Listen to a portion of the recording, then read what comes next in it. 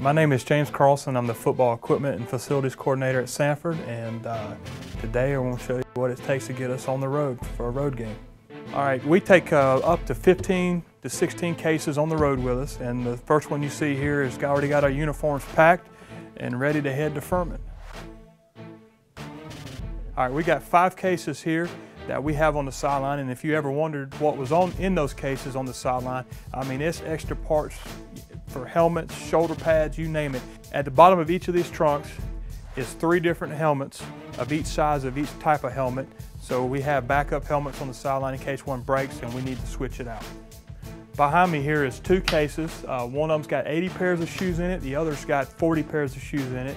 And each of these cases contain the guy's game day shoes and the game day cleats, and also backup shoes for the road. This is one of these cases you don't really want to pack, but you have to. This is kind of James, I forgot something case right here. I forgot my gloves, or I forgot a knee pad, or if I forgot my compression shirt. We try to check behind them as much as possible, but sometimes you forget stuff. Well, it's Thursday after practice and the last bag's on the truck, and we'll see you at Furman.